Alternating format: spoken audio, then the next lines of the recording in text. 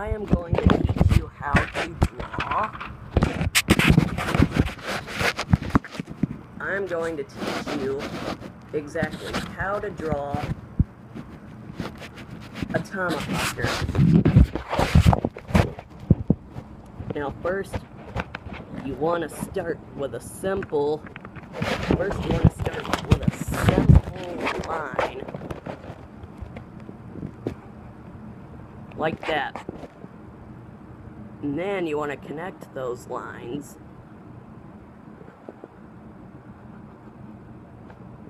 Now, your line may be a little bit skinny on the top, but that's okay, because this is just the beginning.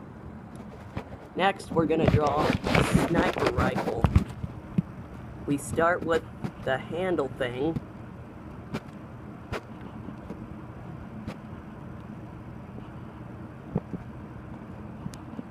And then we do the bottom part, of course.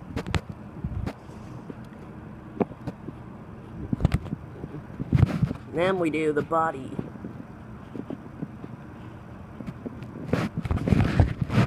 Now you have this figure. Then you do this figure, this part of the figure. And then you make a really long line. Go up a little bit, and then go over like that, complete with the bullet hole, and then up some more, and then you go all the way across on this side.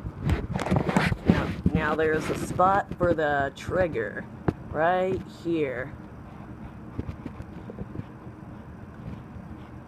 And this is the trigger. And then we need the aim hole, because you got to be able to take aim so you don't shoot someone you didn't mean to shoot.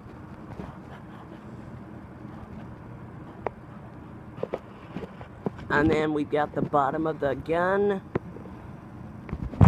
Now we have a mini sniper rifle, a short one, but surely. We'll finish with that.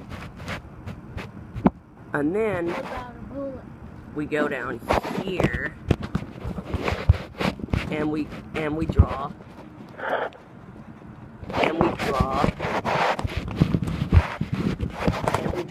torpedo.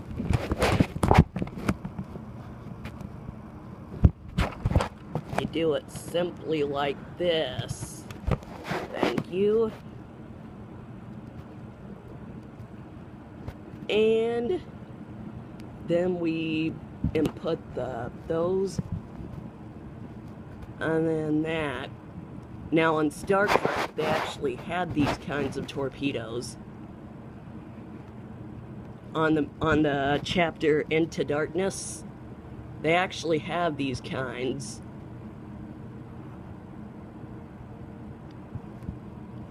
And before we go any further, I'd like to thank my assistant Keegan for kindly holding the paper for me.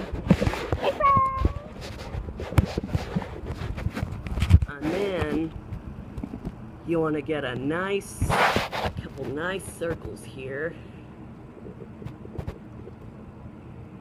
And then a spot to put dead bodies in.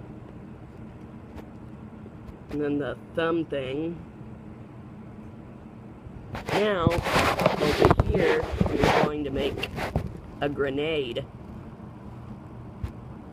Start with a simple paperclip shape like this. And then garnish that part down. Circle, circle, circle. And then a smaller circle up there. Now this area here is where you light the grenade from. I'm not sure what these circles are for on the grenade. I think it's to let the enemies know that it's coming. No. Definitely wrong, but good try. Now we're drawing a dynamite. And then the string, and the top part is where you light it at. And then TNT. That stands for dynamite. And then down here, at the bottom, you're going to draw a Mickey Mouse figure. Start with a circle, bigger circle, smaller circle again. And if you want, you can color this black, but you don't have to. Just throwing it out there that you can color it black. And you can color those black, but it's optional. It's your drawing. Whenever you try it, it's your drawing and you don't have to. Now we're going to draw a chainsaw. We're going to start with this, with the pull blocks, and then the handle that you hold it with, and then the string that you pull the motor. No, it's not. Then the chainsaw motor thing so the heat can come out through there. Then the back of the chain. And then the front end of the chain. And that's just the saw part. This is the chain that I'm drawing over it. Now we're going to draw a machete, which is almost as long. We're going to do this, because that's the way to start the machete. I thought there was an end in it. Like, halfway to the top. Like right here. No, I don't know what you're talking about, dude, but... And now, down here, I'm not sure what we're going to draw down here, so save this area down here for later. And then up here, right in this area, up here, we're going to draw one of those old pocket watches. And then where you hook it up to something, the adjuster and the chain, because sometimes they have a chain.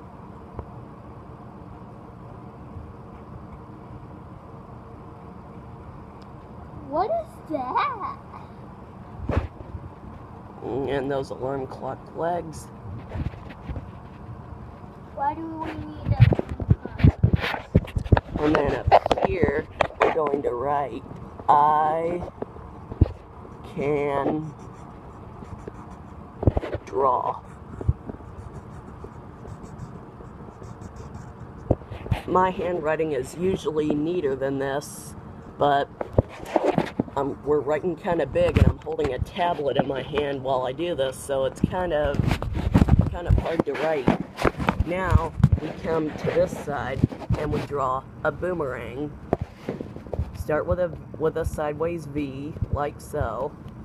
Go all the way up and down. There. And if you want, you can draw lines on it like this. This way they know where they can hold it. Now the downside about the boomerangs, between the boomerangs and the tomahawkers, is that with a tomahawker you have to go get it when you throw it, but with a boomerang it comes back to you. But you might want to duck. No, you might want to catch it. And then here, down, now we get down to business here. We're going to draw a time bomb here. Start off with an O, or a circle, or a 0. And you put a Christmas ornament thing here. And then that area there is where you light it from. And then you put the picture, and then you put a little clock on it that tells how long you have before it goes off. Now this sign down here, like tic-tac-toe, is optional. Now we get down to business down here, and we draw a mega ornament, which is what I'm calling those things that people use in their backpacks to unlock your car, but they can't take off in it. And it's electronical and it glows in their backpack. That's what they use, probably. People don't know it, though. People think it's something else. It is something, or... And then down here we do a recrest sign. Now down here we can do a small one of those little fake tornado drawings. The debris cloud. I'm not much of a hand at drawing on the bottom of the page, so it may look a little weird. And then over here we can do a ghostly figure, but instead of ending it like that, we can do a scotch tape roll. And then a little point. And then the fake writing symbol for the brand.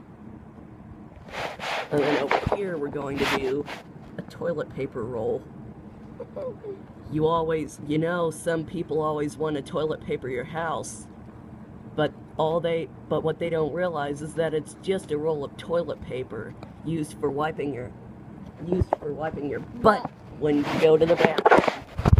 Now up here we can do a squiggly line over here in between the torpedo and the grenade. We're going to do something called a butcher knife. You know, I know some of you viewers out there have seen Halloween and Nightmare Down the Street, but Michael Myers has a butcher knife. Yeah, draw a little blood if you're optional. And then a dagger. I know the blade might be a little crooked, but usually it goes down like that, not to the side. And then up here, we're going to do a stick of gum. Looks a little creepy, don't you think? Guess what? That is like one of the cartoon characters' sword being bent. That it does. And that then looks like a plate of spaghetti. And then down here we're going to do a pair of glasses. One of those really wide pairs for those really fat people, which isn't funny, by the way.